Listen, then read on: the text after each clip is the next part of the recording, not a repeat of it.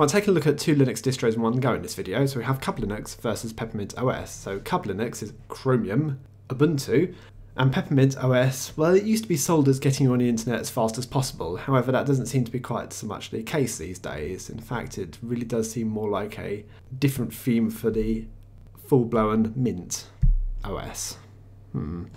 How things have changed in the past few years since I last reviewed it. So we've got Cub Linux on the left-hand side and Peppermint OS on the right-hand side. This will unbalance things with the operating systems reviewing two at once, but we can see that Peppermint OS has clinched it on the boot up speed. There are some glitches with Cub Linux, and this is more a VirtualBox issue. I don't know which graphics system it's using, but I don't think it's X11. So we can see the difference on the application launcher here, that Cub Linux is very much built for web-based systems. It's all really just shortcuts that you would find in Google. Whereas Peppermint OS is more like a full-blown desktop here. You've got menus here with all different applications. And it lists your favourite and recently used ones first. Now you've also got the options here to go into the settings, lock screen, switch users, and to log out and shut down.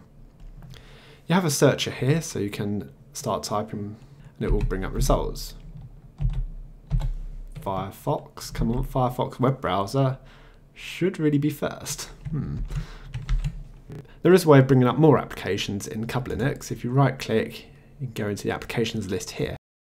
But it's not exactly what you would call a well-stocked operating system. It really is built more for web. Let's look at the task manager of each one. That's a bit easier under Peppermint. I don't have to search around and find it. So memory, 277 meg and 254 meg. Now that's a surprise because Peppermint OS is using the Cinnamon desktop. Cub Linux is using Openbox. Who'd have thought Openbox would be more bloated? Let's look at launching the web browser. So there's a link to Chrome there, and we have a link to Firefox. Well, my system is really lagging running both VirtualBoxes at once. One moment.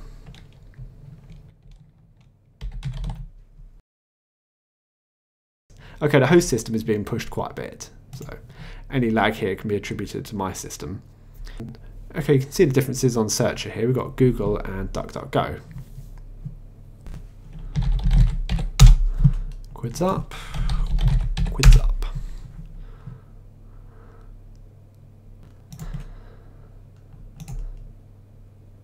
Yep, both rendering okay. YouTube. Okay, watch on YouTube. Peppermint does come with Flash Player installed. Boo! Yes, get rid of it! Cub Linux comes with the option to install Flash Player. We'll both play videos perfectly fine. So most of these links along the bottom are just for the Google applications, but we do have one here for File Manager. With Peppermint, we just got the link for Firefox. We do have the File Manager here, but also have Terminal and VLC. The styling is a bit more interesting here in Peppermint. We do have the options for transparency, so any application you're not using actively is turned partially transparent. No such luck in Cub Linux.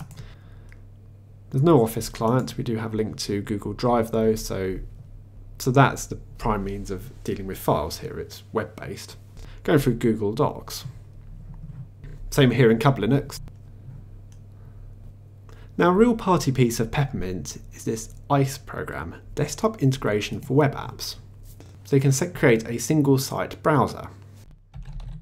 For example, BBC News. bbc.co.uk/news, where in the menu, Internet, or you could select one of the other application menus. Select an icon, so use site favicon. Yep. And you can choose between different browsers. Now it's noticed I don't have Chromium installed, so that's grayed out. So I can choose between Chrome or Firefox. I shall go for Chrome. So apply and close. It's now across to Internet. Oh, there it is at the top. That nearly fooled me. So BBC News. Straight there, it's the Chrome browser, but yeah, you don't have access to the address bar or anything else. It's just literally trimmed down, focused on being for a single site. Nice feature that. So you can choose between different browsers. That's fine. If you prefer Chromium or Chrome over Firefox, then you do have that option. I did create one under Firefox. Here it is for my website. Yeah, you wouldn't know which browser you're using there unless you actually looked at the icon. So in terms of installing applications, well, Cub Linux have got their own software center here. That's a reskinned version of another software center, isn't it? Can't think which one it is off the top of my head right now. The software manager in Peppermint is from Linux Mint. Which one should we look at? Internet. Because I can see Internet on both of those. Now it's in order of popularity, the Mint software center, whereas the Cub Linux software center is in order of application name. So Aurora, browse World Wide Web, add to apps basket. Ah, it's the Ubuntu software center, isn't it?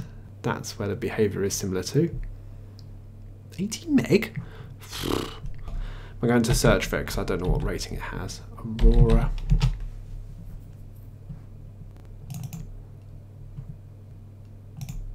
Oh, that's just installed straight away. There's quite a few wallpapers included on each distro, so right click and change desktop background. They seem to be a similar idea on the wallpapers for each one, where they're mostly photographs as well as a couple of more basic backgrounds. Yeah, got a bit of choice there. What I will say for it is Nitrogen took quite a long time to generate the thumbnails for the first time view, but subsequent times I've opened it, it's been fine. And finally I'll finish up with a look at the applications on each distro. So under settings, so I'm not going to list them all out, but you can see notable ones here. They've got Firewall, Flash Player, no, that was the option to install Flash Player. Accessories, yeah, looks a sort of standard selection we'd get. Graphics, so we just have the image viewer and simple scan. Internet, so you've got a torrent application, and the rest of it is sort of links to the Google applications. Multimedia, so we have an audio player. I don't know which one that was. Pogo, not one I'm familiar with.